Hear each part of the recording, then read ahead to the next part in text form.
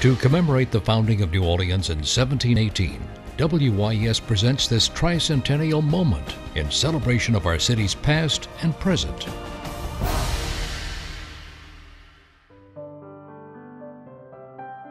Madame John's legacy is celebrated as one of the finest examples of French colonial architecture in North America.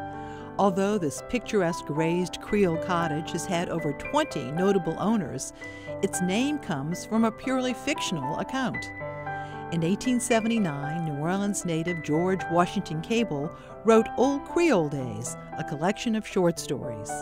In T. Poulette, Monsieur John tells the beautiful quadroon Zali, "I want to give you the house. It is for you and the little one." The name Madame John's legacy became synonymous with this brick-between-post colonial home. The exterior staircase of the rear service wing leads to a typical Creole courtyard.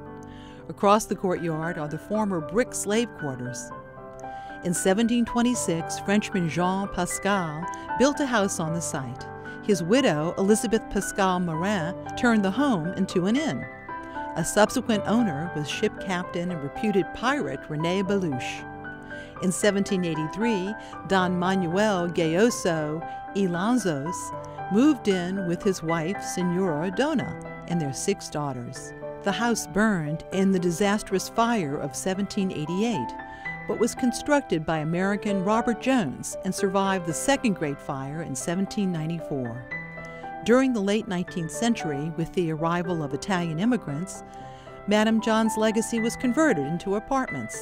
In 1947, after saving the house made famous by George Washington Cable, Mrs. I. Lemon donated it to the Louisiana State Museum.